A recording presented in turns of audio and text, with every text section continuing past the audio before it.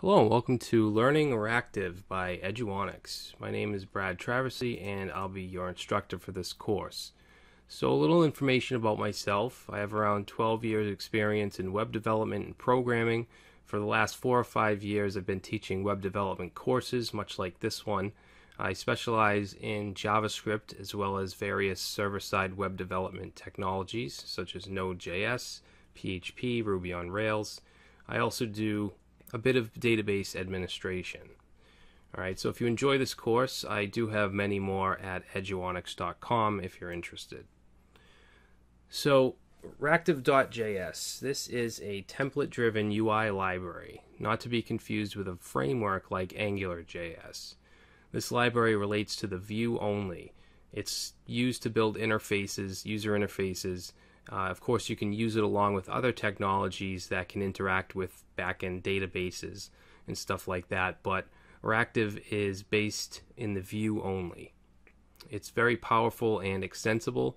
It uses two-way data binding, SVG support, and much more.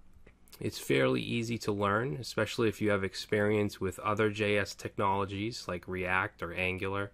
What makes Ractive shine is its virtual DOM. Okay, so it has a virtual document object model that basically creates its own scaled down version of the browser DOM and can update targeted parts of the application without having to reload the page. So what you'll learn in this course, you'll learn all the fundamentals of Ractive. It's super easy to get started. Basically all we have to do is include one JS file and we can use all of its features.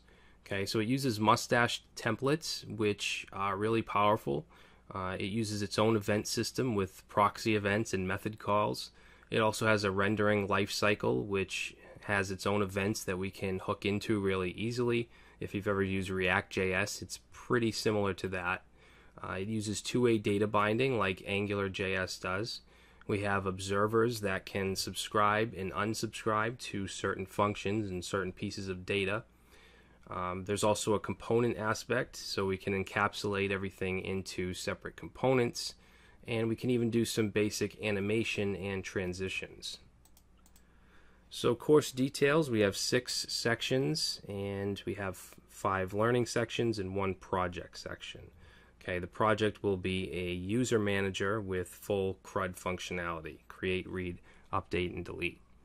So there's 4 to 6 lectures per section and 1 video in each lecture, along with any project files that go with that video. There's also 1 small quiz per section.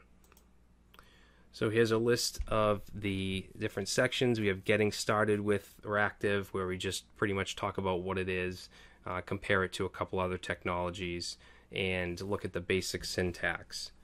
Section 2 will be talking about mustache templates, so variables. We can do iteration in each loop. We can divide things into sections, and we'll also look at partials, where we can put one template into another.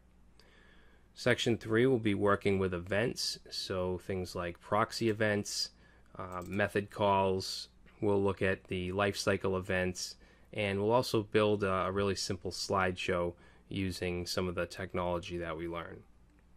Section 4 will be data binding, which includes two-way data binding, observers, computed properties, and how to create simple components. Section 5 will be animation and transitions, so we'll look at the animate method along with using the animate method with SVG, which is scalable vector graphics, and also transitions such as fade, slide, and fly. And then in section 6 we'll create our user manager project, and we're going to set up an application environment using Node.js, using Webpack and Babel, which will compile JavaScript for us into from ES 2015 code into ES5. And if that sounds like absolute gibberish, don't worry about it. I'll explain it as we go along, and that's it. So I will see you in the next video.